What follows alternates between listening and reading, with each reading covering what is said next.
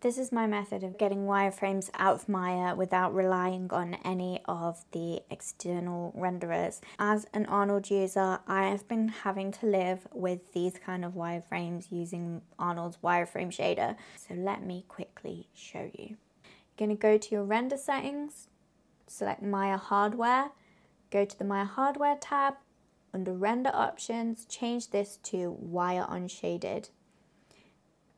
Select everything in your scene, assign a new material and choose a surface shader.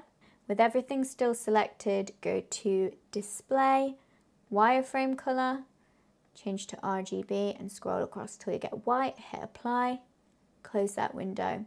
Deselect everything in your scene, turn on this multi-sample anti-aliasing, click the checkerboard icon, make sure you've got the right camera selected here, and now you have your wireframes smoothed, but the level of subdivision in the viewport.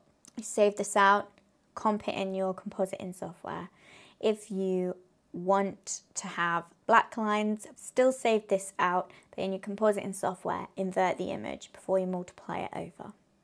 If you want this tutorial but in more depth, where I talk through every step, then you can head over to my YouTube, and I also teach you some other tips for using this, like rendering at double resolution